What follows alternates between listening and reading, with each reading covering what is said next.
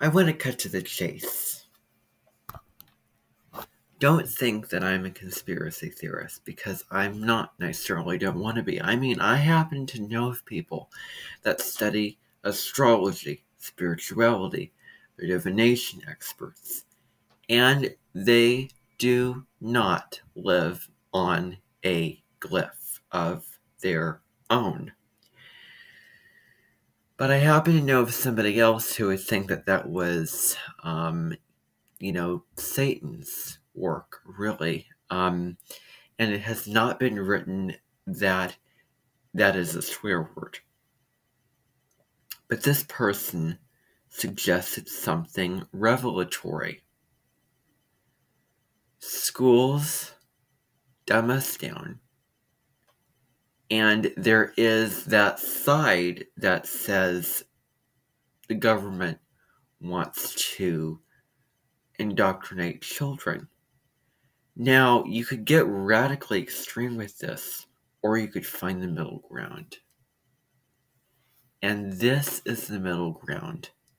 This is the truth. This is and consciousness, or the middle way. Thank you, Tilswan. But anyway, we happen to know of something known as the Prussian model. Prussian model, underground. Prussian model, is it really true or not? Prussian model, compulsory schooling, as opposed to the schoolhouse ways of living, where everyone was more grassroots up and everything was more equal and more horizontal. And now authorities, people at the top, experts, train children and put them down like, oh, you need to, go to school. And there's also a difference between school and educated. Educated. You're basically going on a quest of your own for knowledge. You're learning independently, learning on your own, drawing your own conclusions to things. Schooled, or you're being taught, you're being forced, well, I don't want to say that, you're being just given information and expected to just take it and remember it and learn it, and it's disempowering.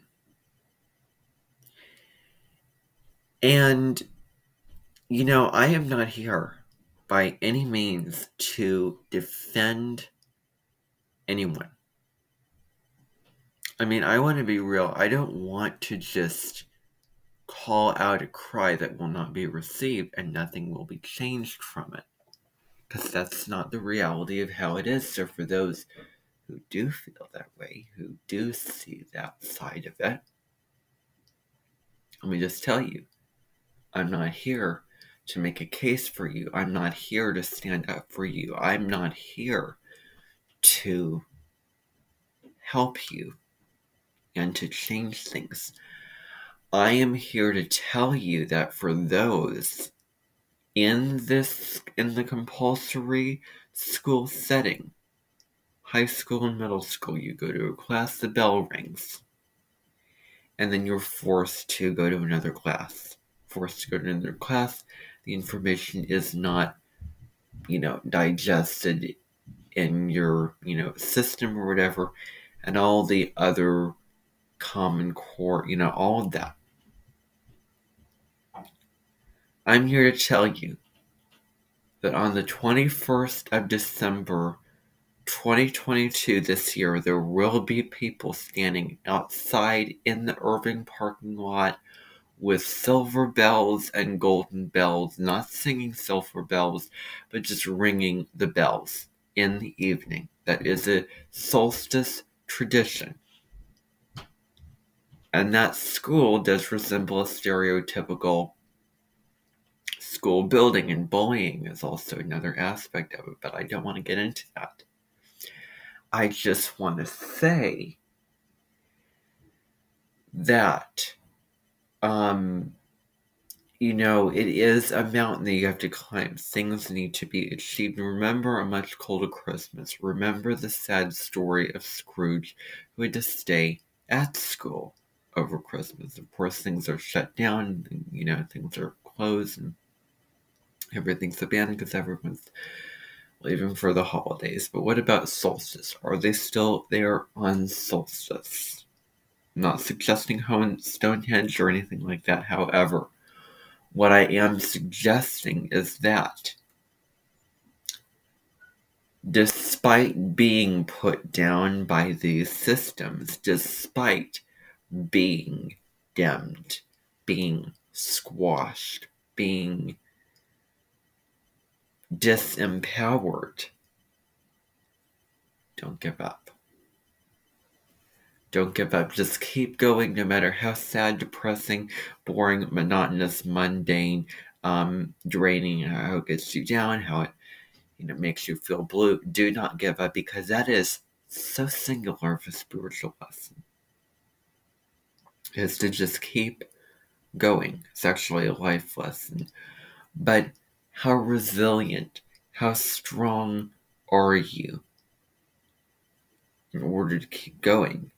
And resilience, the strong, and wounds, they come from, they can be outside the body, but they can also be inside the body, of wounds that don't represent weakness, but represent strengths of what you survived from, and how resilient are you to, okay, there's a challenge and I can handle it.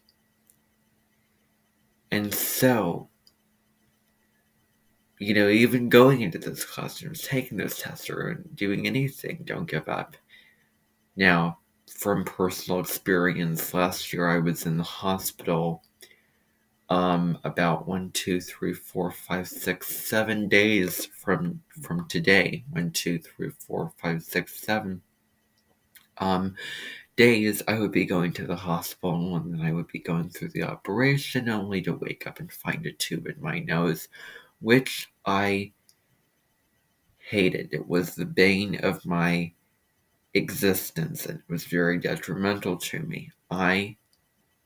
It was just agonizing, every minute of it.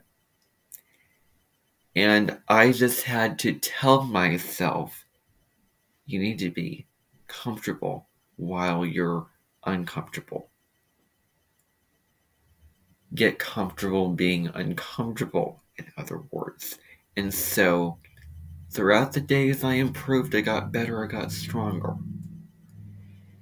And that was something I have endured, and I am stronger and more resilient because of that challenge, because of that obstacle. So,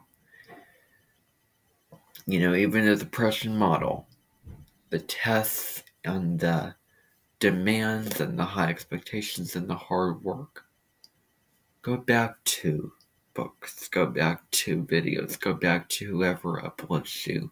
I have so many people that uplift me, and I can only speak with as much purity as I can muster because of what I've done this year.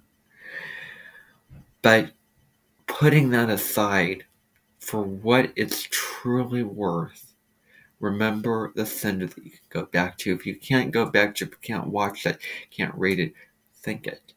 The power of memory, the power of seeing someone or something in their mind that gives you comfort, that gives you relief and motivation, strength, whatever it is. Keep them in mind. Keep that in mind. Keep that book in mind. Keep your family in mind. Keep that person in mind. And keep going until you're done. Don't give up. Anyway, that is my video for today. Bye for now.